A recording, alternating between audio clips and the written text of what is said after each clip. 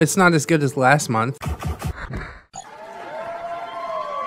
Hello friends, my name is Brandon Dayton. I am your humble narrator and welcome back to another Bundle Banter. Woohoo! Humble Bundle returns with the December Humble Choice Bundle. It's looking pretty nice, if I do say so myself. More middling games than good games, but very few poor games in my opinion. So I'm really liking what they put together, and the mix is also relatively good between the genres for the most part. Anyways, without any further delay, we are going to go ahead, look at what this bundle offers, and then we will talk about each of the games individually. So in this bundle, we've got Overcooked 2, Children of Morta, One Step from Eden, The Beast Inside, Indivisible, Shining Resonance Refrain, Zwei the Argus Adventure, Zwei the Ilvard Insurrection, Tabletop Playground, The Frog Detective 1, The Haunted Island, The Frog Detective 2, The Case of the Invisible Wizard, Still There, Struggling, and Path of Giants. Overall, a really nice bundle. There were some surprises in here for me, stuff that I didn't think that I would like at all and ended up liking immensely. So, without any further delay, we will uncover the mystery and talk about each of the games individually. Overcooked 2. I never completed this game. Why? Because the final boss is a gigantic meatball monster and it makes my 2-year-old cry. I have no idea why that is, but every time he sees it on screen, he starts fucking shaking and crying, like having a literal panic attack. Other than that idiosyncrasy, I really do enjoy this game. It's got nice music, it's got adorable visuals, it's got clever levels and frantic action, which really only reaches its peak when you're playing with a co-op partner. And this will cause you and your co-op partner to bond hard. You will either learn to communicate or die trying. Honestly, I can't play it for longer than 2 or 3 hours without initiating a fight with my 9-year-old daughter or my darling wife, but that just proves the hypothesis that you need to have a plan and talk it through while playing. Prep food, serve food, wash dishes. Really, it's a fantastic experience if you have someone willing to try and fuck their brain into your brain, but the online servers are fairly vacant, so you will need to have a friend at your house in order to truly enjoy this game. But if you have someone willing to join you for the adventure, there's nothing else like it, honestly. Children of Morta. Well, I guess I'm gonna eat my words from November's Humble Choice Bundle. I absolutely laid into Crying Sons for trying to include a story in their roguelite. And then in Waltz's Children of Morta to give me a lesson on emotional storytelling right in the middle of an action RPG roguelite. The story is fantastic, but the greatness does not stop there. Beautiful graphics, engaging gameplay, plenty of unlockables to keep you coming back for more. There's really not that much to complain about here, if anything at all.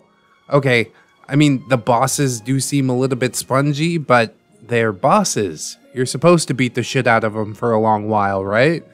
This game gave me a massive Hades vibe, which is strange since Hades released a year later than this game, but I still experienced Hades before Children of Morta. So comparing the two, I'd guess that Hades would have the edge visually, but I like the story in Children of Morta much more. As for the gameplay, they are both equally amazing. Play them both as soon as possible. This bundle is off to a very strong start. One Step from Eden. Deck building roguelite? Good. I love Slay the Spire. Oh, and you need quick reaction times in order to succeed at it. Well, that throws a monkey wrench into things. While I respect this game for having its own spin, I found myself longing to just swap over and play Slay the Spire. I play my deck building games to just kick back and relax, and in One Step from Eden, you're going to be memorizing different symbols to quickly determine which card does what in the heat of combat. I'll be honest and say, my frontal cortex doesn't really have any more room for this type of crap. After playing One Step from Eden, I've completely forgotten how to speak French. And also, all memories of ever speaking French. The only French words I remember after playing Step from Eden are shit and fuck. Thanks a lot, One Step from Eden. But I digress. Overall, it will probably appeal to people who are into the Mega Man Battle Network games, but honestly, I think I would have had a lot more fun if I had time during my turn to learn what card does what. Instead, you're just like, random shit, go do something. And it doesn't turn out well for me. I'm sure if I put the time in, I could memorize it and get through it pretty easy, but I'm just not willing to do that at this point in my life. The Beast Inside. Thriller and survival horror. No crafting to be seen. So how do you possibly survive without crafting things? Well, you run. A lot. If you thought Five Nights at Freddy's was a jump scare simulator, you ain't seen nothing yet. Okay, maybe that's a bit harsh. The Beast Inside is much deeper than Five Nights at Freddy's, and honestly finding new equipment to search out paranormal activity is decent fun, but the one thing that is most important in horror games is the atmosphere. And the atmosphere isn't done particularly well here in my opinion. I speak the truth to you when I say that there are far too many jump scares. The game leaves very little time to just let the tension build, and doesn't really ever bother to fake the player out. They just go for the strategy of fraying your nerves as much and as often as possible, and it loses its punch exceedingly quick. The sound work and the puzzles are passable, but the execution just left me sorely wanting. However, take all this with a grain of salt, as horror games have never really been my thing. As far as this bundle goes, The Beast Inside is the most poorly done game of them all. Which is a pretty good thing, because it's not a complete piece of shit. I just personally didn't enjoy it. Indivisible, an RPG platformer from the creators of Skullgirls. Do I really need to say anything else? I gave a hearty nod of approval to Overcooked and Children of Morta, but this is the pinnacle of graphical gorgeosity out of every other game in this bundle.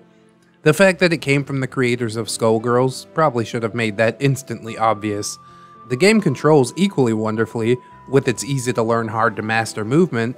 It isn't lightning quick, but everything does feel put together just right. There are plenty of secrets to find, but the game didn't really reach the pinnacle of gaming that it could have been, should have been, due to some internal conflicts with the developers. There are a couple of characters in the starting screen that never appear in the actual game, which lets me know that some content was probably cut. I really do enjoy Indivisible, and I would probably peg it as my absolute favorite entry in this bundle, head and shoulders above just about everything else. Obviously my love for RPGs and platforming have a big influence on that statement, but I'll stand behind it 100%. Shining Resonance Refrain. Hack and slash JRPG, what could possibly go wrong? Well, let's start with what went right, shall we? This port is fucking flawless, and it makes the action RPG hack and slash feel quick and fun. The combat is relatively easy to pick up and play, but it also has some depth and feels rewarding, which is good because you'll be fighting things. A lot. As you do in a JRPG. Of course, it also has a lot of shortcomings, such as the extremely trope-filled and generic story. I guess you can't really blame poor story on the JRPG genre, even if that tends to happen a lot, so I will just chalk up another casualty for lazy writing. There are also a lot of quality of life failings for a game that released in 2014. It just doesn't make much sense to me.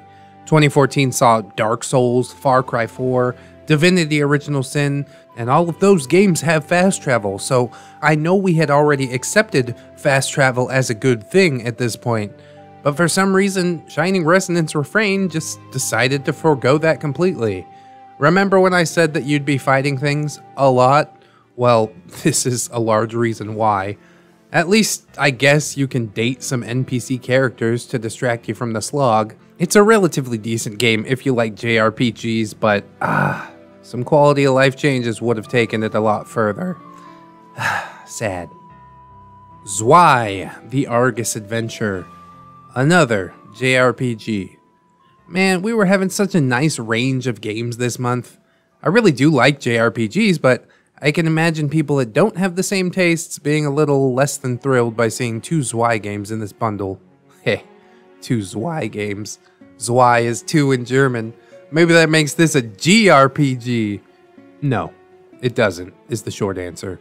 And the longer answer is hell no, that was just a joke, okay? Anywho, Zwei does have a really likable art style and some nice music, but again, you can definitely feel the quality of life additions lacking in things like the UI and the interface. Also, you get no graphics settings. The game still looks decent even in 4K, but my brain says that what I'm looking at is a game that's 720p or so. It doesn't actually break anything, except for my heart. While the gameplay holds up fairly well, the story is, again, lackluster, but in a different way, as Zwei tries a bit too hard to inject its own brand of humor in the form of stale memes. None of these JRPGs are really great examples of what the genre truly has to offer when it's at its peak, but they're okay. Zwei the Ilvard Insurrection. Oh, another one. We're still talking about this. Well, okay, if you insist. A lot of the same problems and complaints from the original game carry over here. It is nice that the dungeons are a bit more coherent in this title. Still not fantastic, but at least a little bit better. The story also feels like it's trying a little bit harder in all the right ways instead of simply trying to be lol so random. It also lacks some quality of life changes, but for a game this old, okay. I won't hesitate to say that it holds up kinda decently. I certainly wouldn't try handing this thing to anyone who wasn't already into the genre, as it's definitely not going to change anybody's minds about it. But if you are an old school gamer who can get into the grind and just enjoy the ride, then Zwei can do the job.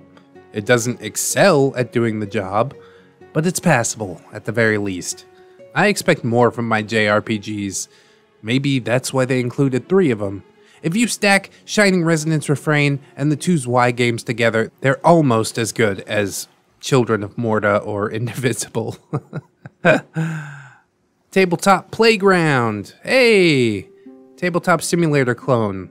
Okay, maybe that's overstating things. Let's see. Tabletop Simulator is a wacky game that lets you play a huge variety of board games with just enough jank to make them feel kinda silly. It's great for a couple hours, but if you're looking for longer, more serious sessions, then Tabletop Playground is the one for you. I've talked a lot about quality of life so far in this bundle, and I'm happy to say that Tabletop Playground actually does boast more quality of life additions than Tabletop Simulator. Have you ever picked up a chess piece in Tabletop Sim, only to drop the fucking thing halfway across the room, or knock over half the other chess pieces on the board while you're trying to make the move? Well, with the click of a button in Tabletop Playground, you can return the piece exactly back to where it was. It's a simple change, and it does seem minuscule, but when 2 games are so similar, you really do tend to notice even the tiniest changes. Overall, I'd say Tabletop Playground holds a lot more promise than Tabletop Simulator ever did, the only sticking point with that being that the novelty of this sort of game has worn off. Online play is happening now because of the bundle, but I'll bet you if you give it a month or 2, it'll probably be a ghost town. Still, if you got a few friends that are willing to play, you can have some pretty good sessions with Tabletop Playground, I do think. Frog Detective 1, The Haunted Island. I vaguely remember reviewing Frog Detective for a bundle, I think on Fanatical, but it doesn't really seem like it left much of an impression with me either way. It's a short detective game that's really too simple to engage my brain in any way. It has a nice art style and dialogue that tries its best to be humorous with limited success. There isn't a ton that I have to say about this one, honestly. I might sit down my kids with it and just give them something to fiddle with, but other than that, I really doubt that I'll be playing through this one a 3rd time.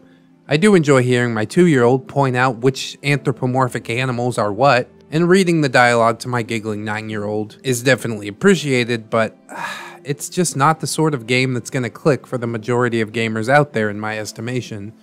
It feels kind of a lot like brain mush.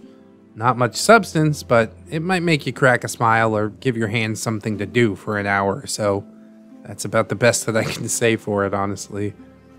Frog Detective 2, The Case of the Invisible Wizard. Yep, it's the Frog Detective again, but this time there's also a wizard, and the wizard is invisible. You'll stroll, you'll smirk, you'll exhale slightly through your nose. At this point, you'll probably wonder what the purpose of the game is, and to you, sir, I would pose the same question about life itself. Aren't we all here just to make the best of the cards we've been dealt? And the cards we've been dealt this month are a couple of inoffensive games about a frog doing detective work. It's not the worst game I've ever played. It's just more of a comforting, warm gruel to fill your brain with innocuous mush. And if that's what you're looking for, then hell yeah, play Frog Detective. 1 and 2. Play him again. Get all the achievements. Whatever. But again, I think that most people will get through this game in an hour or two if they play it at all and never look back. I count myself among them. Still there. You know what I usually say about point and clicks? I hate point and clicks. But Still There is the exception to this rule. I dreaded what I would find on startup, as I do with most point and clicks, but then I realized that this is much more like a balls to the wall puzzle or strategy game. It pulls no punches and twisted my brain up in ways that it hasn't been bent since I tried my hand at Black Hole. I think what I really dislike about point and clicks is the monotony, but Still There presents puzzles that don't give your brain a chance to rest. You will sit there and stare and draw your own little diagrams in paint with possible solutions, only to discover that you're still off the mark. This is the kind of game that absolutely wrinkles your brain. You probably need to sleep between puzzles in order to really let it absorb and find the answer. I'm always excited to encounter a game that follows me even as I slowly drift away to sleep. Honestly, Still There isn't for everyone, and that's okay. But those that enjoy puzzles will feel like big brainy boys after figuring out the absolute brain busters that are presented here. I might only complete one puzzle a day, but god damn, it's a hell of a puzzle. Struggling. Ah, shit, man. Another kind of co-op game. Well, you can play it single player, and it feels exactly like Heave Ho. Struggling has themes that are a hell of a lot darker than Overcooked 2, but I'll be damned if I don't kinda love it.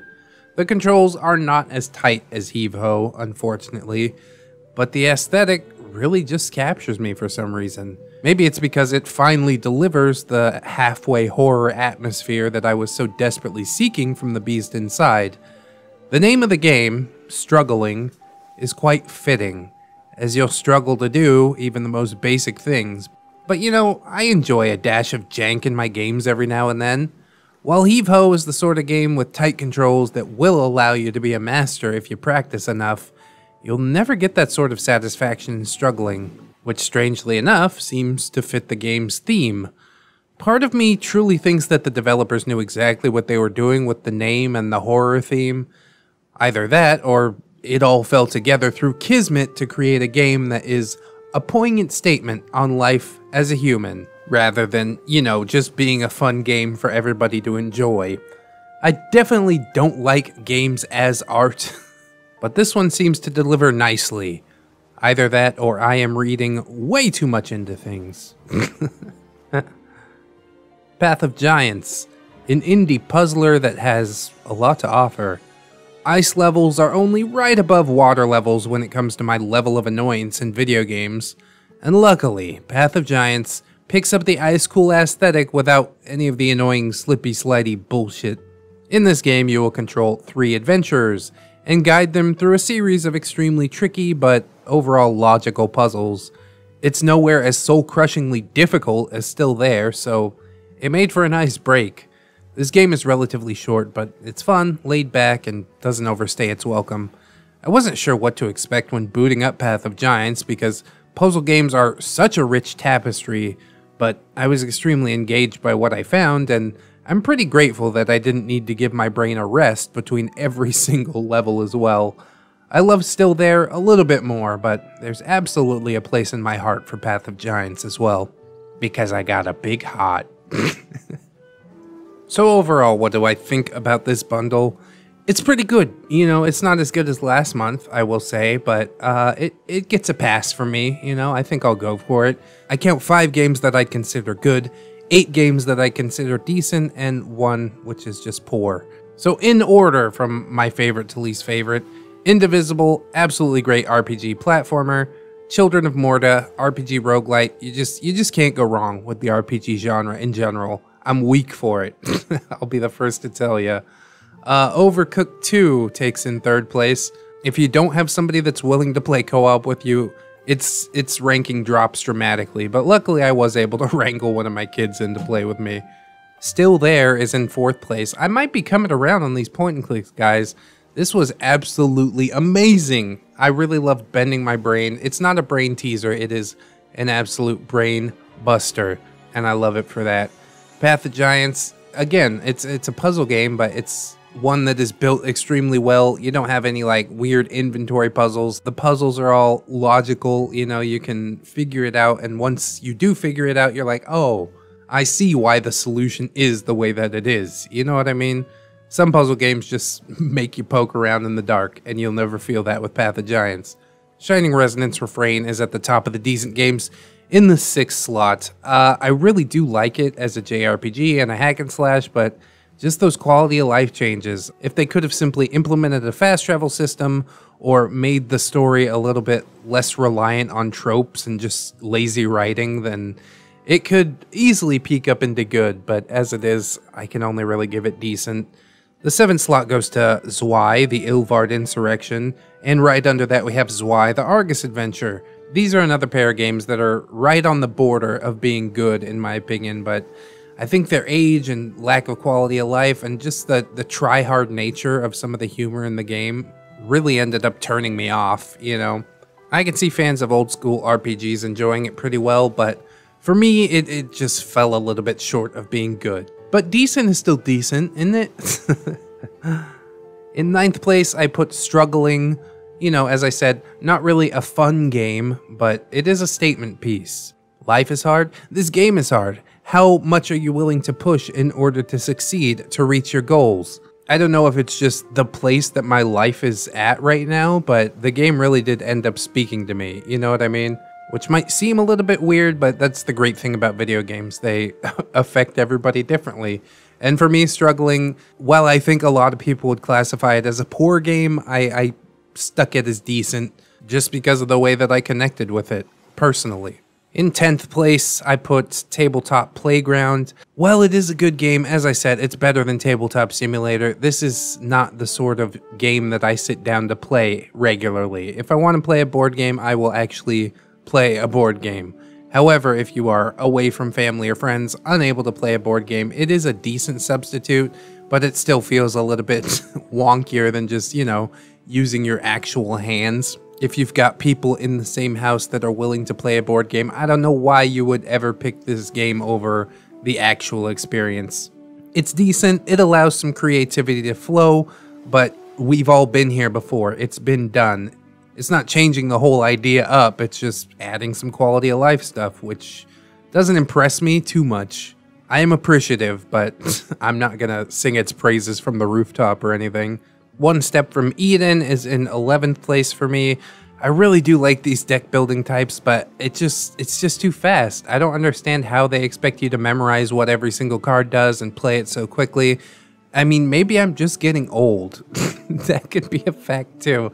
But I never got into the Mega Man Battle Network games, and if I'm going to play a deck builder like Slay the Spire, it's so I can make my move, relax, go fart around, pause it easily, but that's just not the case with One Step from Eden, so it didn't click, personally. I think a lot of people will enjoy it, but for me, unfortunately, it is in the bottom third of these games. Finally, rounding out the decent tier, almost slipping into the poor tier, I've got Frog Detective 1 and 2 in 12th and 13th place. Again, it's just far too simple. Some people seem to enjoy it ironically, you know, just for the memes. It's not a really fun game to sit down and play. It's kind of something to do. And I ended up ripping into Little Misfortune last month for exactly the same reason. And this game is honestly probably more egregious than Little Misfortune. The one exception being that, you know, the art style and the humor and stuff match up. And it kind of seems like the developer had some idea of what they wanted to build. At the end of the day, it's not an impressive game by any means, but I've also played games that are a hell of a lot worse, so this one gets into the very bottom of the decent category, just scrapes by just how unoffensive it is. But again, I don't think that the majority of gamers out there will get much enjoyment, if any, out of this. Finally, in the poor tier, I've got the Beast inside. I think it had a lot of good ideas, but I hated the execution. It tried so hard to just jump scare, every corner, jump scare, go run from something, jump scare. Like, okay, I get it, all right? Just let me experience this game, you know what I mean? Explore the environment, investigate paranormal activities. Oh, but instead, jump scare. Like, I can't ever let the atmosphere build and just enjoy where I'm at, you know what I mean? The game is constantly trying to frazzle me, fray my nerves for seemingly no reason at all, and that does not a good game make. It's better than Five Nights at Freddy's, you know? It's deeper, you've got a lot of places to explore, but you'll also get jump scared about every 10 feet, so just be prepared for that. Some people might like it, you know, fans of the horror genre. I've given some horror games a pass just because of the atmosphere, but this game simply doesn't allow the atmosphere to build, and it makes for something that's really not enjoyable on any level for me to play, and so it is the only game in this bundle that sits in the poor tier. A decently put together bundle with a nice mix of games, and honestly I think if you have some friends and some co-op partners, then you will get the full use out of this bundle. If you don't have people to play with, then the usefulness of this bundle goes down considerably, but even for just Children of Morta and Indivisible, I'd say it's kind of worth it. However, if you've already got those two games, you have nobody to play co-op with, then basically the entire bundle falls into the decent tier / poor tier. Oh yeah, Still There is pretty nice as well. Path of Giants is pretty nice as well. But yeah,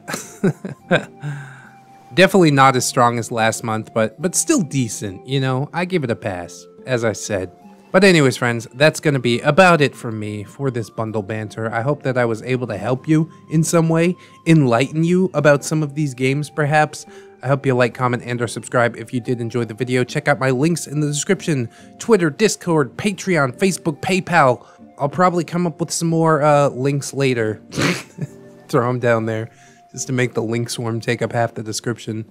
Anywho, I'd also like to thank my patrons very, very much, helping me to live the dream. Damon Darkstar, Lady Nix, Crimson Albedo, Dot Nathan, Robert Waits, Just Austin, and Barlos Bugo. I'm getting so good at just rattling those off. Thank you guys so much for all of your support, all of your patience as I work through the games and try and put the video together. I'm definitely not as fast as I was. I blame Still There for a lot of that. But anyways, once again, I hope you enjoyed. Get at me in the Discord. Get at me on Twitter. We'll talk a little bit more about it there if you should like. And I hope that you guys will join me for the next one. So until then, friends, bye-bye.